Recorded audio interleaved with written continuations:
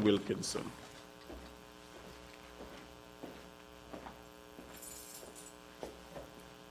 Thank you, Leslie. Nursing is a profession that only a selected few can pursue. It demands a lot from those who enter the field. To be a good nurse, one has to possess certain qualities, including a caring and empathetic attitude, good judgment, and communication skills. One must also be detail-oriented, emotionally stable, functioning in very stressful environments, and have the physical endurance to work long hours, even on weekends, holidays, and special personal days like birthdays.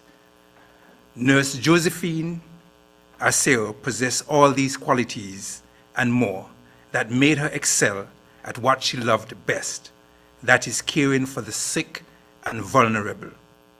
She came to St. Kitts 5 years ago and dedicated her life to serving the people of this federation right up to the time of her death.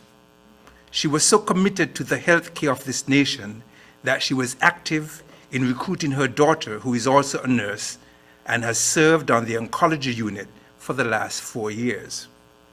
Nurse Arceo was an outstanding midwife and helped bring many of our Federation's children into this world, some who I am sure will go on to be leaders of our country in many different disciplines. She also trained many nursing students in the art of midwifery. She has therefore contributed significantly to the present and future development of a country that was not even her own. For her contribution to our nation, we are eternally grateful. The entire medical fraternity mourns her loss.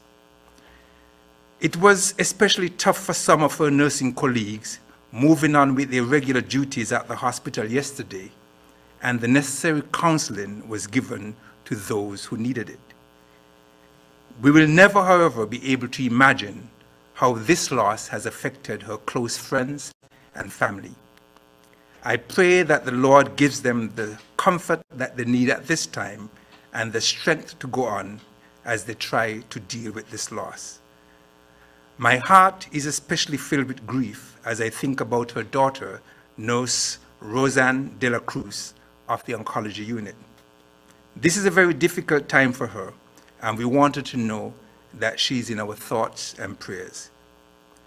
We are indeed indebted to this nursing stalwart who contributed so much to our health institution, and to her daughter, and to all the nurses from the Philippines who make that long trip across the Atlantic, far from home and loved ones, to help us in specialty nursing fields like oncology, hemodialysis, accident and emergency, operating theater, respiratory care, and maternal and child health. Let us show Nurse Arceo the dignity and respect she deserves in death, as she showed us while she was here in life. I urge those who have falsely associated her death with the vaccine to desist from spreading such false rumors. We can have disagreements and discussions on the vaccine and the vaccine rollout. It's ingenuous to make baseless claims that her death was related to the vaccine at this time of the family's grief.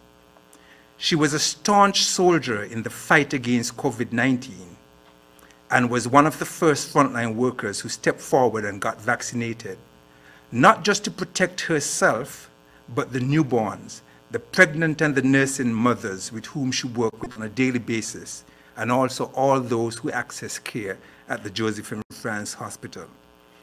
She certainly would have been saddened to learn that her legacy in this fight was being falsely tarnished.